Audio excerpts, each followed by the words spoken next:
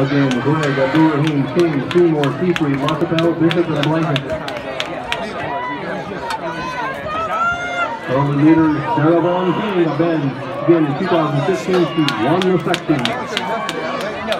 And it's Tatum Marcapel in lane number 6, Sarah Vaughn King. And Claire Seymour starting to move in lane number 4.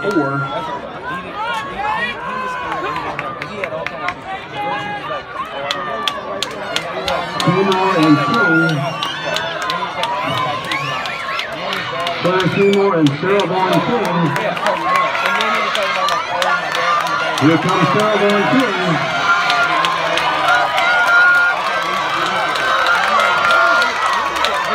It'll be Claire and Seymour.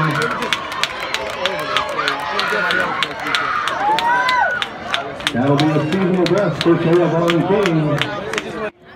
The race was really good. I really enjoy racing. Some of my favorite competitors were in my heat. I love Sarah Vaughn King. She's an amazing person and an amazing competitor, and I just adore her.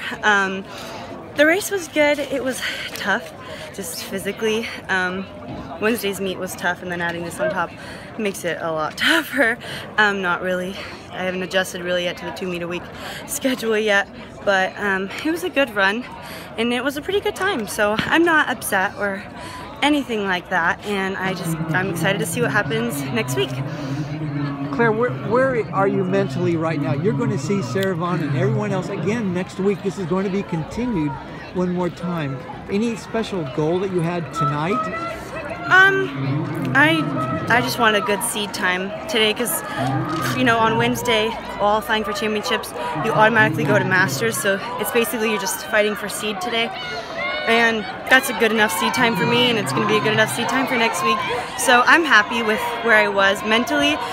Oh man, I'm kind of all over the place with the end of senior year and the bittersweet feelings that comes with.